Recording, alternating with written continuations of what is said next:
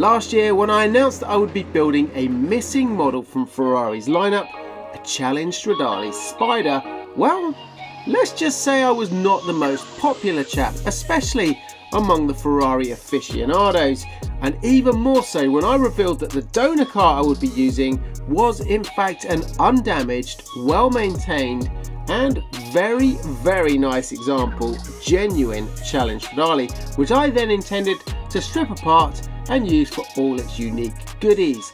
That created uproar with the purists. How could I take a beautiful cult rare Ferrari and literally destroy it? And that was the sentiment for a number of videos as I went about the build, up until I revealed the Spider in its new coat of Rosso Scuderia paint, along with correctly applied factory tricolor stripe. At that point, it was as if I flicked a switch and suddenly it all came together with the audience. They understood the need for this car and the extreme lengths we were prepared to go to create this car and do justice as if it was built at the factory itself. Opinion changed and most people got on board with this special one-off build. However, what I hadn't divulged were my plans for the donor Challenge Stradale after we had finished stripping it. A second point to note here was to emphasise that the unique Spider build was slightly different to my normal projects in that it was not actually built for me, but for a friend with a very mighty impressive Ferrari collection. So for many who asked why I just didn't simply strip my black Challenge Stradale or fake CS that I built 12 years ago with all the genuine parts that I used then, why not just simply use the parts from that? The answer was obvious, because the black car was mine, it wasn't my friend's, and well, despite the car being very rough, I have a lot of sentimental attachments to that little beauty. So about that original silver Stradale, well, as part of the Spider project, my terms I had agreed upon building it were that I would also buy back the donor car and everything that came off the Spider. In essence, a complete car, but somewhat of a 360 Frankenstein. And that, my friends, is where the new build begins. For this build, we're going back to basics. We're going to be doing it all here on the driveway with simple tools. Let's open up the garage. I'll show you what we've got installed today. Before we go ahead and get the car out of the garage, there are a couple of little things I want to point out. First of all, engine lid here, obviously between a coupe and a Spider, extremely different because we've got the different lines there. Fortunate for me, because if you add up polycarbonate screen, carbon intakes there, the actual rear deck with the much more pronounced spoiler, the nudger at the back there, carbon bars across, all the other little bits. If you could get those and you had to buy them all separately from Ferrari, they're no longer available, but it would cost you £25,000. So that's a big thumbs up for me. Other thing is the bumpers and the side skirts. I managed to get original ones of those. We've had them sprayed at the shop before bringing the car back home. The rest of it though, on the exterior, is everything we need to get on with today. Okay, let's head over here into my office and I'll explain what the plan of action is today. So we're going to be focusing on the exterior of the car and all of the performance parts that Ferrari added to the Stradale to make it so special. So on the floor here we have the suspension, full suspension for the Stradale. Shocks with the titanium springs, 20% stiffer than the standard ones. We've got new bushes on those. A few other bits down here. We've got cats. On top of the Ratarossa we have the carbon ceramic brake system, full carbon ceramic brake system. So that's handbrake calipers different on the car. Front and rear calipers. We've got the Stradale carbon ceramic discs with the silver centers. Over at the back there we've got the air box with the beautiful carbon fibre air intake boxes there. We've got the brakes booster system, we've got the water coolant reservoir in silver, which is slightly different on the Stradale. Over here in the corner we have the front and rear anti-roll bars, 20% stiffer for Stradale. We come into the garage, We have a new set of wheels to go on the car, Stradale wheels, along with the titanium wheel bolts, Stradale exhaust system, lovely little bits that hide all the horrible bits there.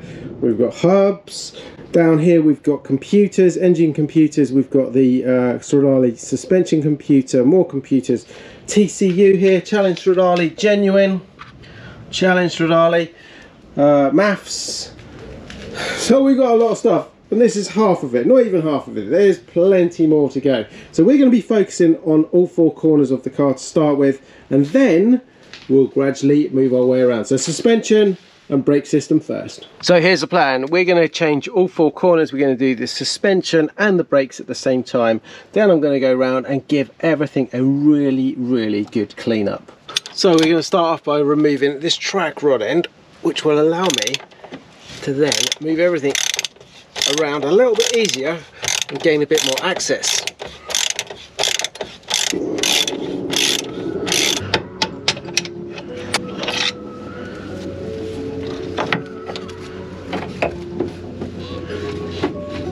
A little bit more movement.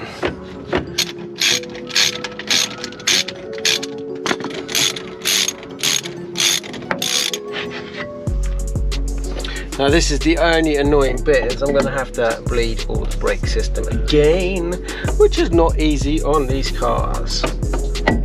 Oops. So the main brake caliper is off. Next to it is the handbrake caliper. Now we've got the cable out. That's just a case of wedging that back and just untangling it. I've got one more bolt. Ferrari Modena handbrake caliper.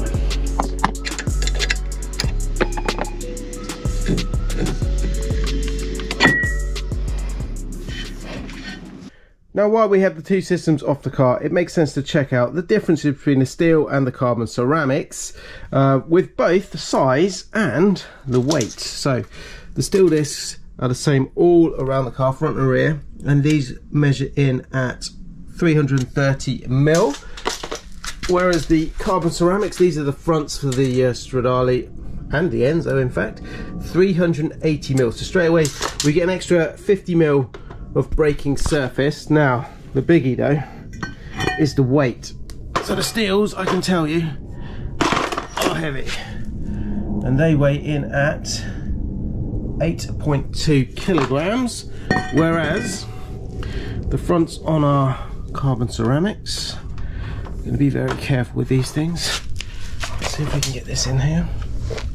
Weigh in at 6.5. So straight away that times four corners, and bearing in mind these are bigger on the fronts, so the rears are going to weigh a little bit less.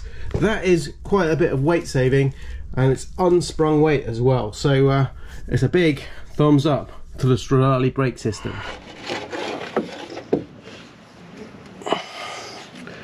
Okay, one suspension strut. So our new shock is going in.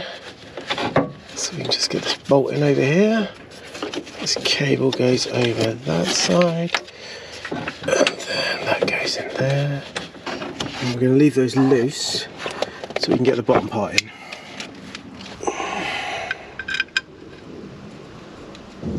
Onto the front of the car now, so we're going to be changing all the shocks, all the brake system on here, putting all the carbon ceramics back on it.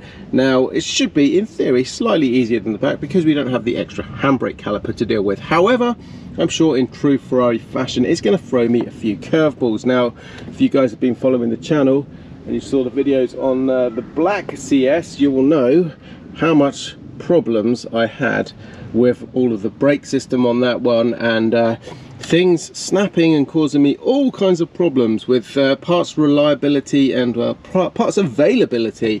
Anyway, you might also be asking yourselves, why has this car got the standard Ferrari brake system on it when it's a genuine Challenge Stradale? Well, when we did the project, I had to get the car out of the shop. It was just sitting around, so we put everything on this car to make it roadworthy again. So all the brake system, all the engine, everything, in order to be able to drive it and get it back in the garage there, while I parked it up for a few months and spent my days searching the internet to find all of the parts to do this and put it back to originality. So let's crack on with the front.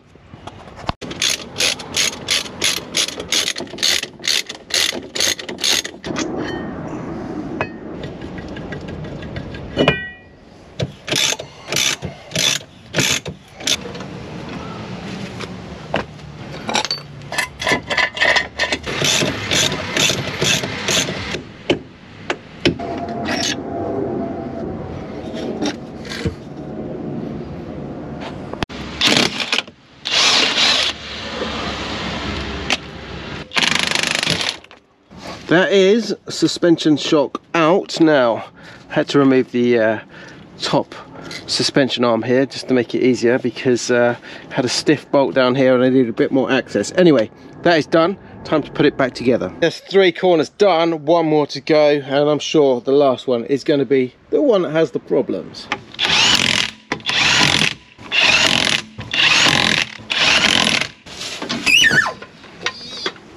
Now guys, I would love your opinion on this one. So obviously we have bought the complete carbon ceramic brake system along with all the other parts from Prague. Now the calipers are all red. I've bolted them on the car. My original intention was to put them back to the factory colour that this car came with, which was black, but having dropped this car down on the floor, I really think it suits these red calipers. I'm really tempted to just keep it like this, but let me know your thoughts down there. Should I keep it or should we put them back to black? I've just cleaned up the hub and a bit of the area in the wheel arch there, and it's time to install the last bits on the final corner.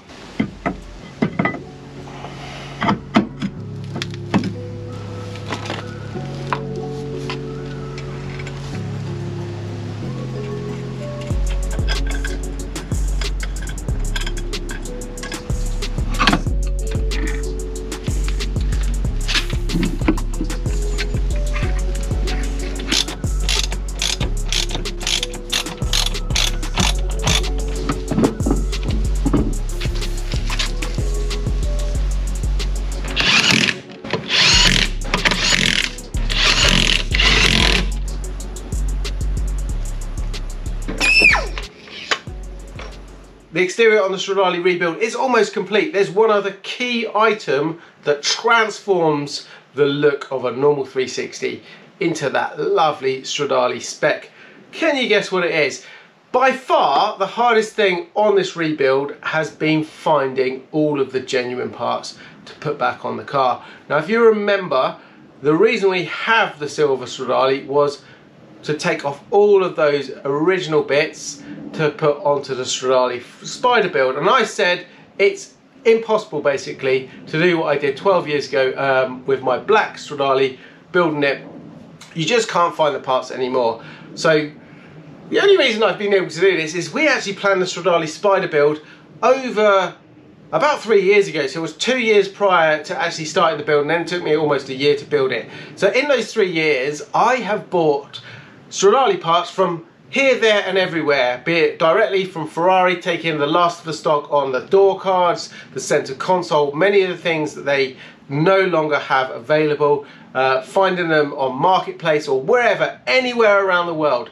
And the key part for the exterior is one of these, or a set of these, the carbon mirrors. Now these are so rare. I've said before, Ferrari contact me to ask me if I know of any of these available for their customers, and they are just, you never see them, and when you do, they are very expensive. Now, I did find this one here. This is half of a mirror from a damaged car, and the idea really was, okay, it's something we could use maybe as a start point, see if we could manufacture it, but these things are extremely complex. They are made of 2 halves, and as you can see, we've got the glass out at the moment. We've got all the channel inside. These are all electric as well. We've got a mechanism down here, which is really difficult. You just can't get things like that. We've got a sensor, we've got the badge here.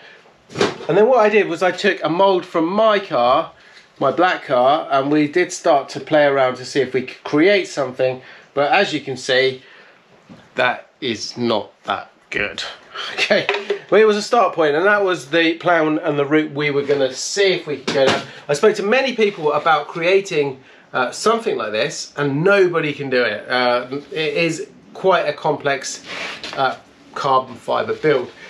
Then, just by chance, a set came up down in Frankfurt in Germany, and so I jumped on the chance, bought them, and they're so rare I didn't want to risk shipping them. So me and my nephew went on a road trip down to Germany, picked up the mirrors, and then we went on to Prague to pick up a load more parts that you saw earlier in the video. So it's currently 5 AM in the morning. Me and Josh have been on the road since 2 o'clock. We're currently, let me guess where we are. We're on a train and about to leave Folkestone in the UK, heading under the Channel Tunnel over to France, first stop, and then we've got 2 more stops in a day. Dedication, this is dedication for you to get some Stradale parts. We're going to be on the road for 2 days to pick up a load of bits. Josh is rather excited and I'm rather tired.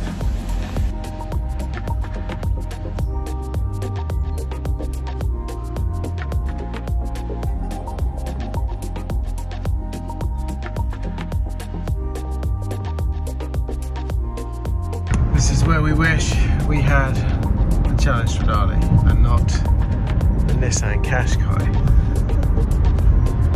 Oh, that sound.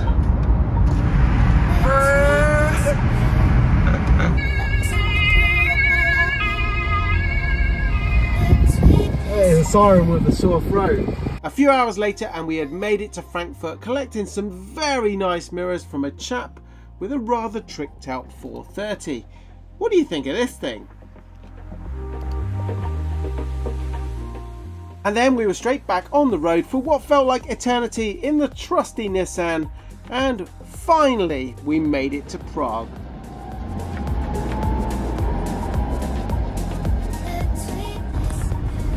So we're currently en route to get some more Stradale parts in the middle of nowhere. Oh man, it's a little bit sketchy. And, are we going to get the parts, or are we in fact going to get killed? I don't know.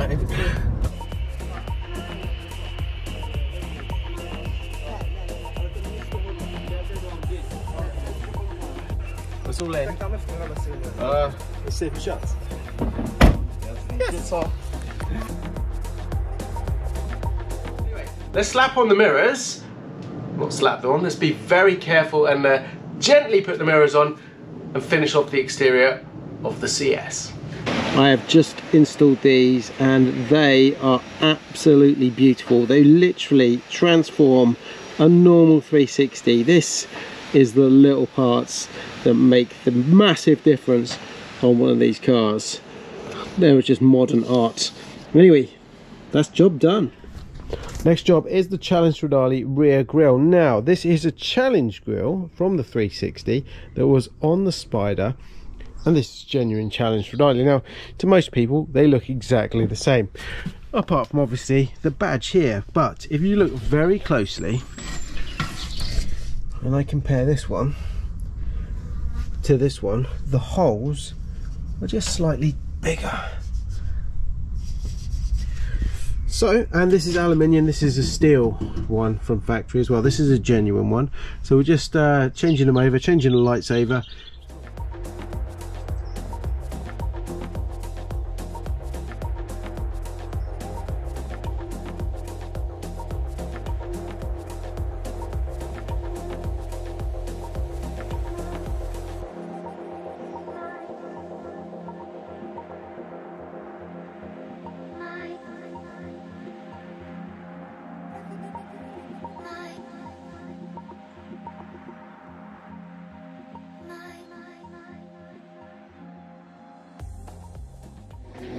Well guys, that is the exterior on the Stradale complete, and I think it's car absolutely amazing. In fact, with those red calipers, I really do think it's better than it was originally.